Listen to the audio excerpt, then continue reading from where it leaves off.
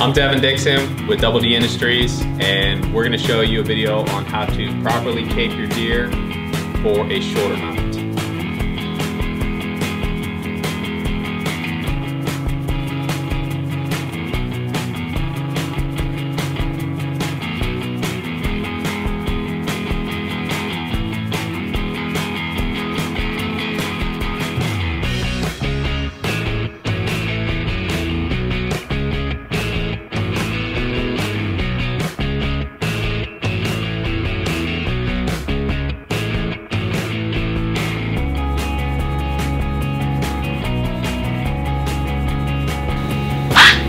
Alright, so we just skinned it down like you normally would, and then now we're about to split the legs up. Now notice, this is how you're supposed to gut your deer. You stop right at the rib cage. Do not extend the gutting incision any further than where the ribs meet. If you cut up into here, your taxidermist is going to charge you extra because it's additional sewing. So now we're going to split these legs, and what we want to do is follow this white line where the brown and the white hair meets, all the way up its elbow, up its armpit, and then we're going to meet where you stop gutting it, okay?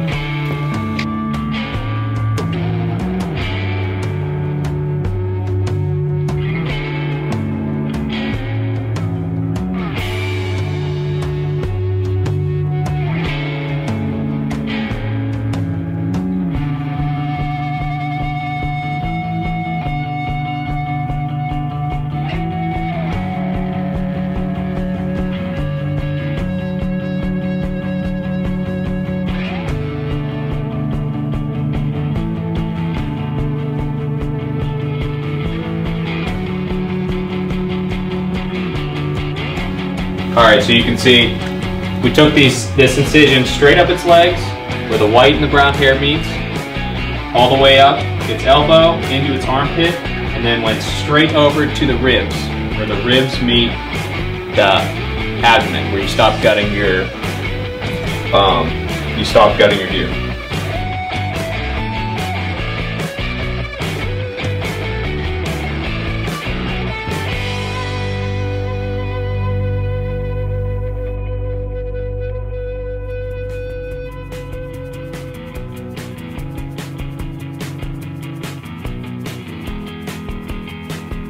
Split up, you can cut your legs off so they're not in your way.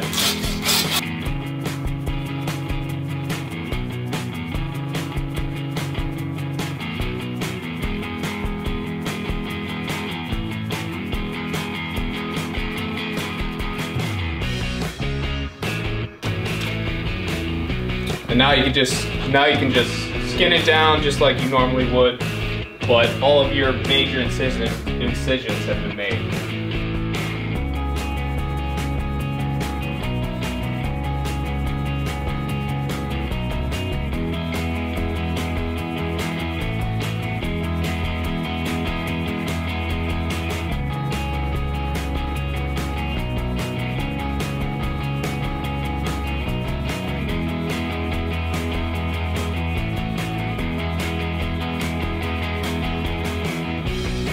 Be careful when you're skinning this brisket.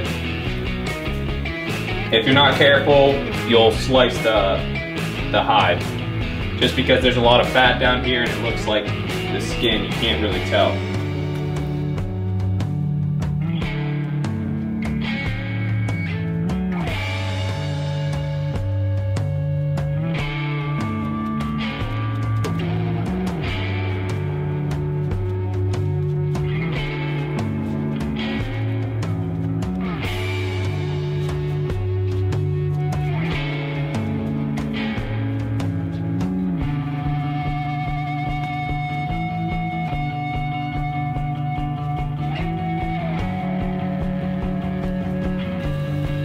Once you get down to the neck, past the shoulders, you really need to take your time. It's going to take you a little while, but you just need to make sure that you're not going to put any cuts in this hide. Otherwise, the taxidermist is going to have extra work, and he possibly will charge you extra.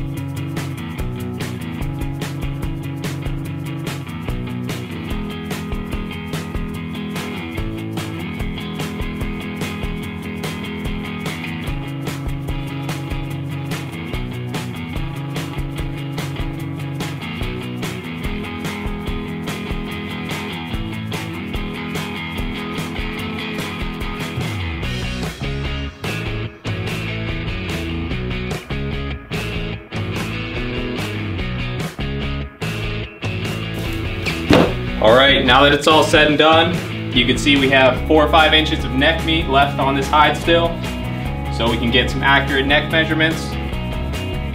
And ready to go to the taxidermist. Good luck hunting, guys. Stay tuned in.